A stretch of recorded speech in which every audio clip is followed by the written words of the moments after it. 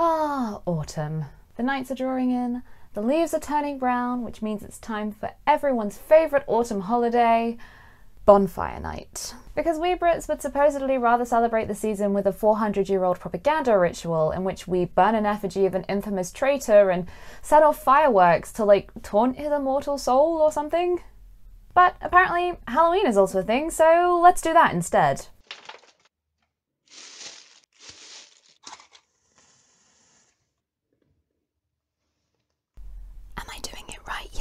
But seriously, I don't usually celebrate Halloween, or at least I haven't since I left university when it was just an excuse to get hideously drunk. But this is a costume channel and people wear costumes at Halloween, and so here we are. Thankfully, I've had some guidance and inspiration on how to mark the season thanks to the wonderful Kira Lee cosplay and the marvellous Lady Rebecca fashions. They have generously shared some of the vintage Weldon's fancy dress catalogues they have in their collections and invited anyone who wants to make a Halloween costume based on these books. And there are a bunch of us doing these both on YouTube and on Instagram, so I'll make sure to leave all the info down below in the description if you'd like to see some more of these. But first, a disclaimer. Now, the thing with vintage costumes, and some modern costumes for that matter, is that they are often hideously racist. And so if you go and Google this for yourself, please be aware there is a lot of offensive material in these books. That being said, there are also some really cute costume ideas in these books. I was a big fan of this artist's palette, for example, and this old-fashioned telephone. It was also interesting to see the kind of sassy political statement costumes like this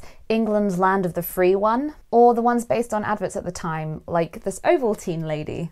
But the costume that stole my heart, and I'm going to be making in this video, is this little guy. Now, the original pattern came in ages 4 to 10 years, but I don't care. I just want to be a cute little owl for Halloween because it's so cute and I can't even...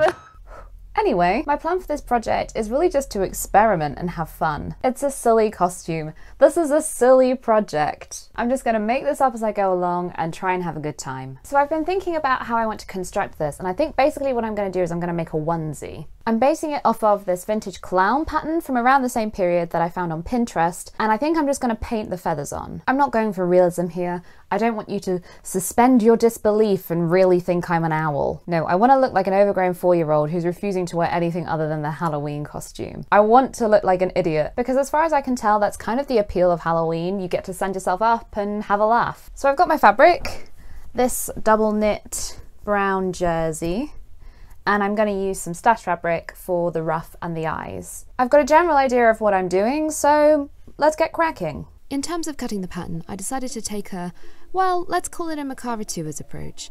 That is, I laid out my fabric on the floor, drew around myself, and then hoped for the best. I used the vintage clown pattern as a guide for the shapes and referenced the 1930s knickers pattern I used in my previous video for the crotch curve.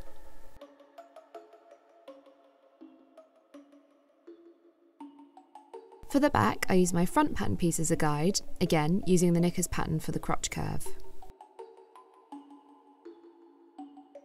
I didn't work on the sleeves just yet because I wanted to make sure I was happy with the fit of the main body of the suit first, and so I tacked it all together with a large zigzag stitch on my sewing machine.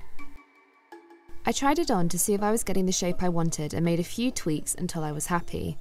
Mostly I altered the shoulders as they weren't sitting correctly and were much too wide.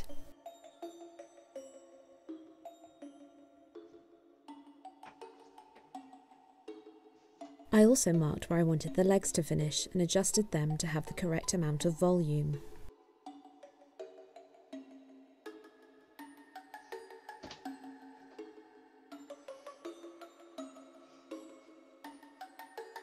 I stitched in those alterations and then tried it on again.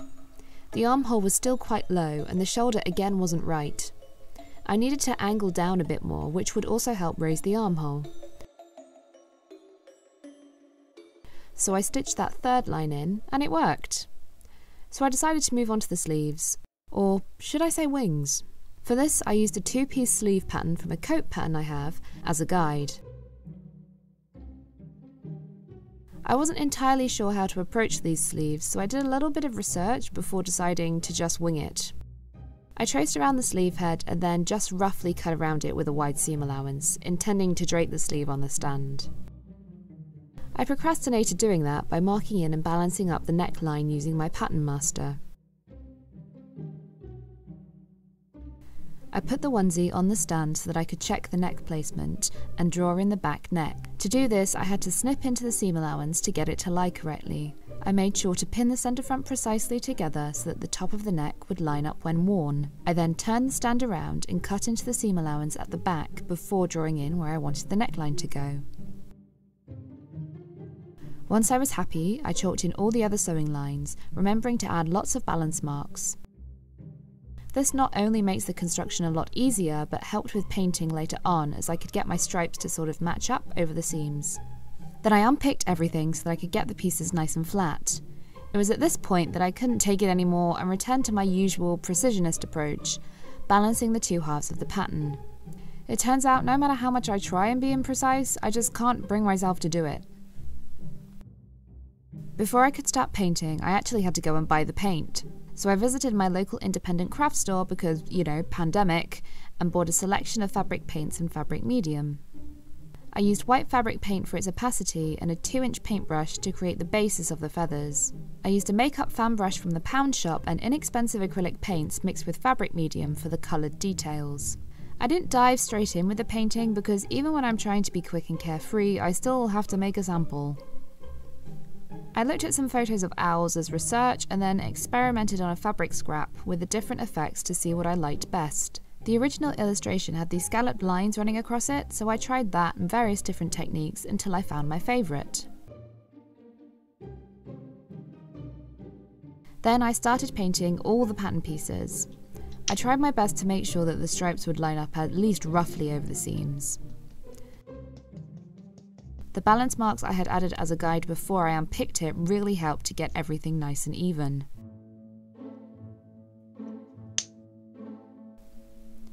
This is just a quick overview of the painting process if you're interested in replicating this effect.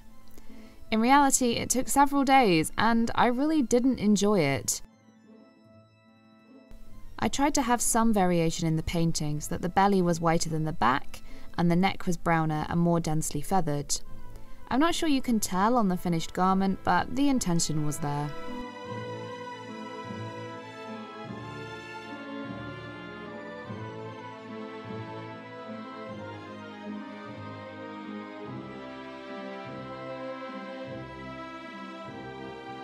Once dry, the instructions on the fabric paint had said to iron it under baking parchment. I am so glad I didn't skip this step, as it really helped to make the fabric paint less crispy. It's still pretty crispy, but better than it was. I then bashed the whole costume through my overlocker, having precisely pinned all those balance marks together beforehand, of course.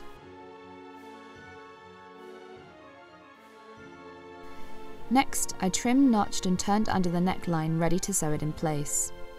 With hindsight, I should have just trimmed the neckline right down and left it raw. This fabric doesn't fray, and my sewing machine hated the conundrum of stretch fabric but covered in paint.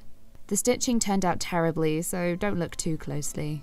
I used long strips of Velcro to fasten the centre front, which again my machine hated. I'm quickly skipping over this bit because there isn't much I can say other than I should have stitched the Velcro on by hand, but I didn't because I was still trying to make this project quick and fun. I also should have used several smaller strips of Velcro rather than one long big one.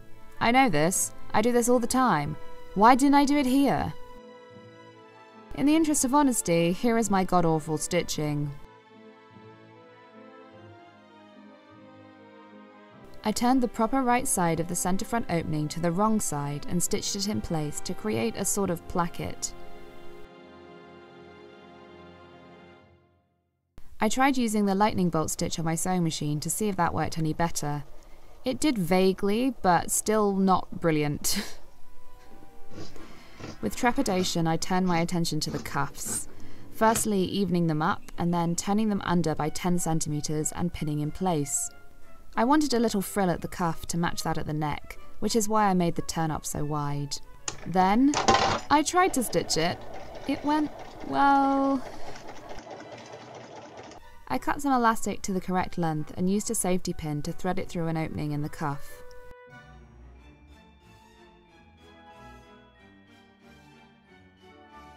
I then stitched the ends of the elastic together before sewing it in place in the cuff to stop it twisting.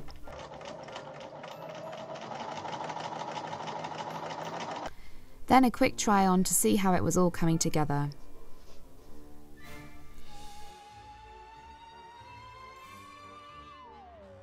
It was at this point I could procrastinate the sleeves no longer and wrestled with tacking in what I had cut earlier.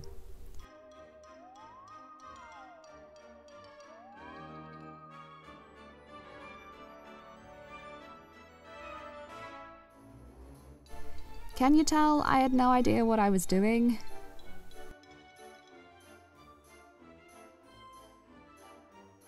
I sketched out a bit more of a wing-like shape and then trimmed the fabric down. I still wasn't happy with where I was, and so I asked for some help from some of my fellow costumers.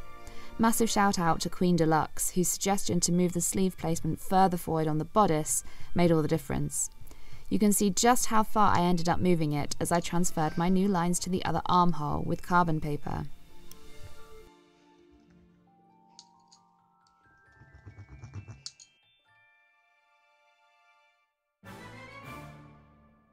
I cut another sleeve/wing to match and transferred all the sleeve head markings, making sure I had a right and a left sleeve. At this point I was putting off painting the wings, so I made the hat. I did this by cutting 2 rectangles, approximately half the circumference of my head, with a little ear shape in the top corner. I then pinned the 2 layers together around the outside edge before stitching them together with a narrow seam allowance. As you can see, it was, well, not great, but I had a plan to fix it. Firstly, I made a band, slightly smaller than the circumference of my head, and eased the hat onto it. This made it sit much better on my head. I also reinforced the ears with an extra layer of fabric and stitched a little pleat into them to give them a bit more shape.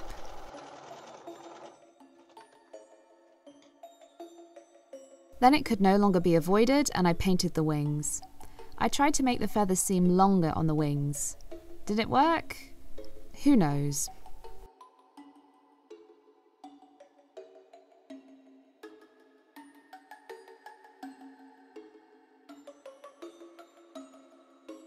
My next challenge was the feet.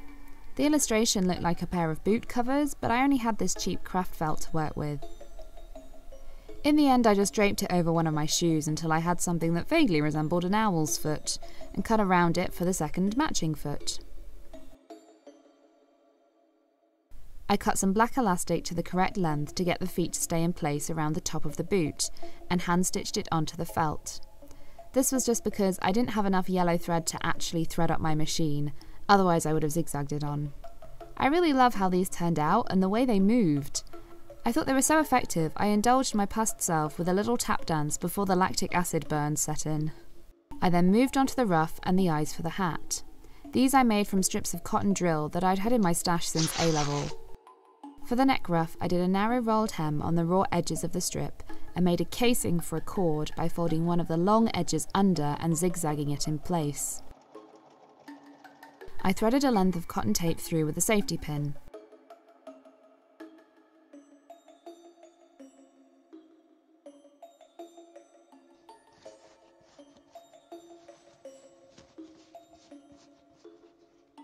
I gathered it up and tied it in place to check I was happy.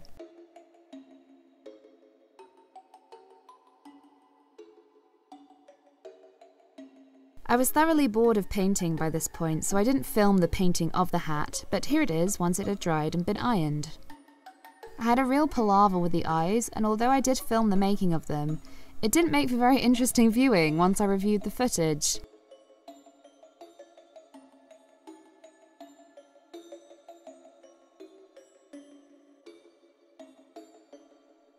After many failed attempts, I actually used Bernadette Banner's ribbon cockades video as a guide, only using a folded strip of cotton drill rather than ribbon. I hand-stitched the pleats in place as I'd previously failed miserably at getting this spiky snowflake under the sewing machine.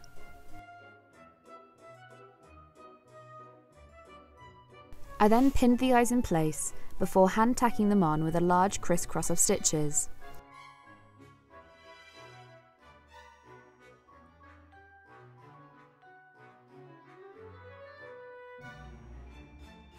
Then, to the middle of the eye, I added a large brown button, which I, of course, repeated for the other eye.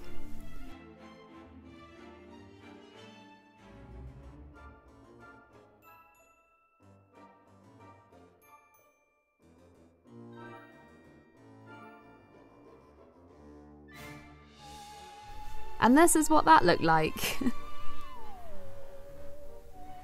I knew I wanted to add a yellow felt beak, so I cut a triangle of the same felt I used for the feet and played around for a bit. My first attempt was too big, so I cut it down and added a little tuck to give the beak some dimension.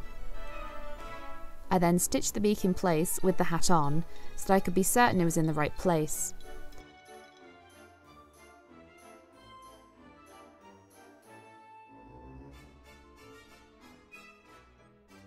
I of course then took it off to sew it on more securely.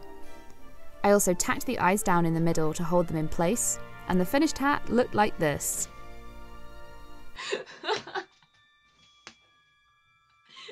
It was at this moment that I started to feel that maybe I was going to be a cute little owl for Halloween after all.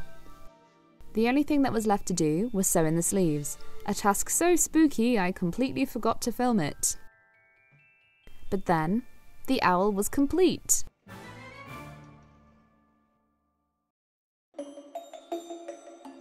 Honestly, I have really mixed feelings about this project. On one hand, it fits the brief. It's a silly owl costume that looks like something an overgrown 4-year-old would wear, but it was by no means a quick, easy, or fun project in terms of the making. It was actually really tough physically, and I just didn't enjoy the kind of slapdash approach I took to the construction. But as you can probably tell by this little photo shoot I did in the woods, I do feel super cute when I wear it, so that's something. Next year, I think I'll return to my usual secular autumn traditions of Yorkshire parking and setting things alight. Thanks for watching. Happy Halloween. I'll see you next time.